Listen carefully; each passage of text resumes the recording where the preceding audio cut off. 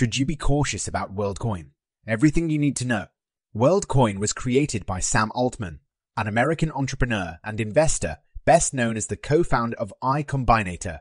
WorldCoin aims to distribute its World tokens fairly to everyone on Earth through its mobile app.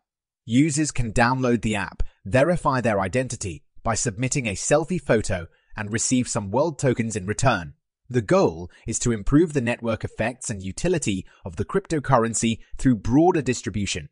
While some users may be willing to submit selfies for free tokens, others worry about privacy. WorldCoin uses differential privacy techniques to claim it can preserve anonymity while ensuring fair distribution. However, experts argue true anonymity may be difficult to achieve in practice.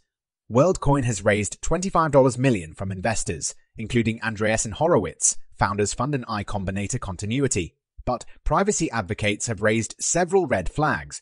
Should you be cautious about using WorldCoin? The Electronic Privacy Information Center, EPIC, notes that claims of anonymized or synthetics data have often failed to withstand rigorous scrutiny. They warn that data breaches at WorldCoin could expose millions of users to privacy harms and financial fraud. Since this is a new item in the house, the regulators will watch its operation keenly to see how the data is being used. This can actually be a piece of good news to worry less.